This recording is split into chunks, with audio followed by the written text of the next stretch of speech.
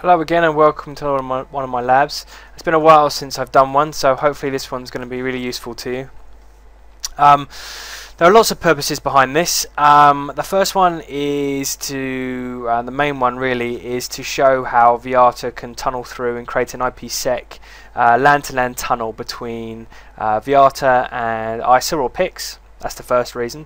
The second reason is that we managed to do that by connecting VMware Workstation through to GNS.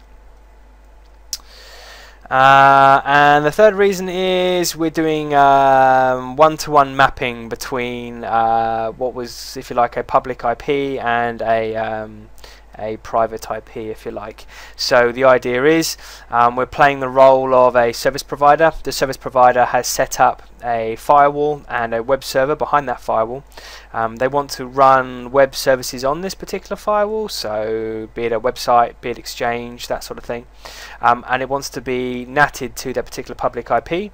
But they also want a private tunnel between this subnet here and this subnet here, so that Joe Blogg sitting on his computer here can ping this computer over here on that particular IP address, not this one or this one, and it goes through automatically. Okay, well, let's get through the testing. So let's go through to actually, before I do the testing, let me show you which bits link into which bit. So this computer here is played by that router there. That PIX box there is played by that. This Vyatta box here is played by router 99 here, which is out on the internet. We don't have any control over that device at all. This router here is the one that we do have control over, excuse me, which is router 1 here. And then we've got our web server here, which is here. Okay, now let's do some testing. So we're going to go onto this box here, which is here, and we're going to see if we can ping 192.168.10.10. So let's ping 192.168.10.10. Here we go. Let's go through on the web server, check that we can ping 10.20.0.10, I think it is. There we go. And if we do a trace route, D, I think, so that we leave out the names, otherwise it'll take forever. There you go, 2 hops, that's what you'd expect.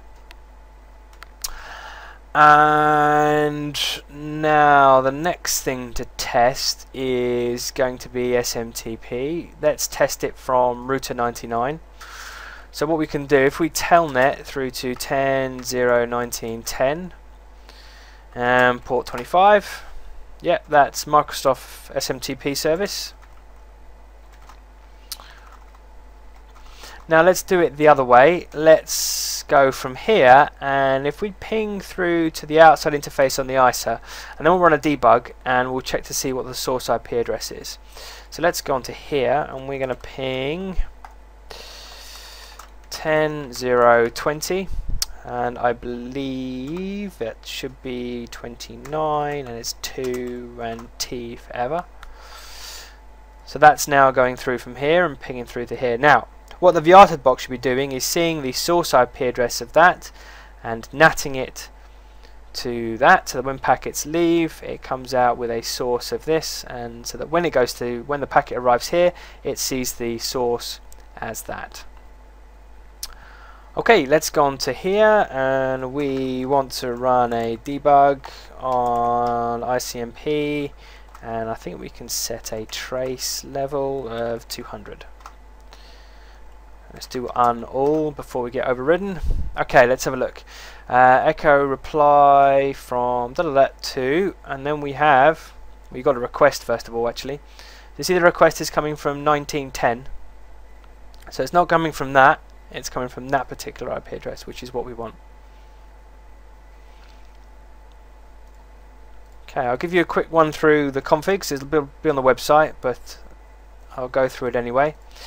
So to make one-to-one NAT work, which is what we went through there, obviously the IP address is bound to the outside interface, and then here we have some NAT rules. That is the one-to-one NAT that makes it work. So source IP address there, and you've got Then we have destination, it's destination NAT, and this obviously is the source NAT bit here. This is the exception, so that LAN to LAN IPsec traffic doesn't get natted. You can see the keyword there, which is exclude, and this is a default masquerade NAT rule in there. And then somewhere down here with the IPsec stuff. So that's our phase 1. No, it isn't. That's our phase 1. That's our phase 2 information. Notice here I have PFS disabled. By default it's on. NAT traversal is not really needed in this scenario, but I leave it on anyway. And here we have the interesting information, which is actually establishing the peer IPsec tunnel. We have local subnet, remote subnet. We have the IKE information being proposal being configured there, and here we have the ESP or phase 2 information as well. Notice here I'm setting the lifetime. That's the Cisco lifetime, and here I think that's default, but I've set it anyway, again to relate so that the timings are both synchronous on both the PIC side and the Vyatta side. That's important, so one doesn't tear it down and the other one's still alive, things like that.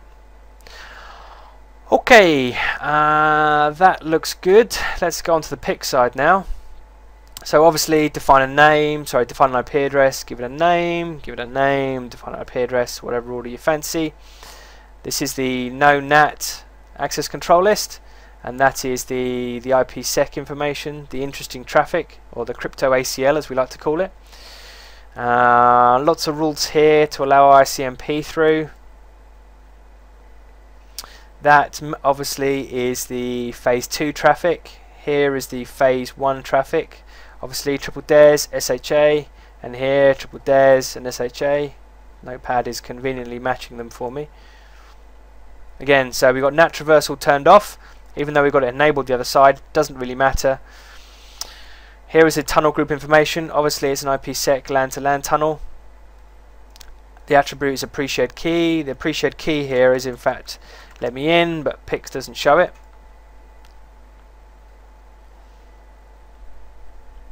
And that's about it.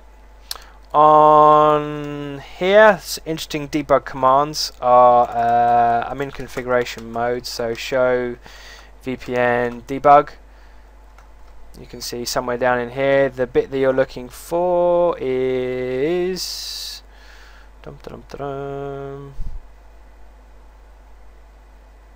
where it says SA established, IPsec security association established. You've also got some other interesting ones, which are things like run show VPN. You've got IKE, do SA. You can see that that's up. You can see I'm not sending in any interesting traffic at the moment, so the timer's ticking down. There's another one which is IPsec SA.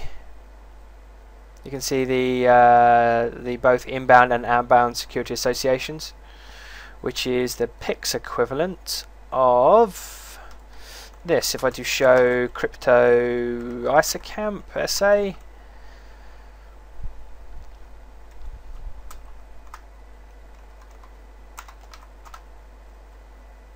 there we go, some interesting information there.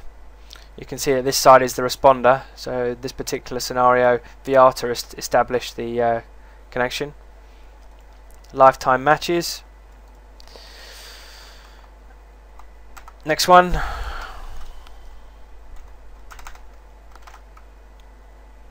So these are the crypto ACLs that are coming across.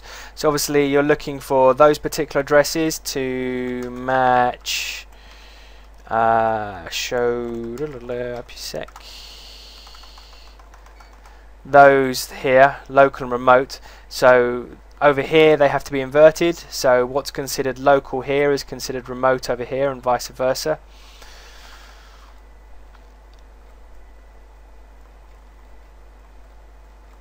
So that all looks very healthy.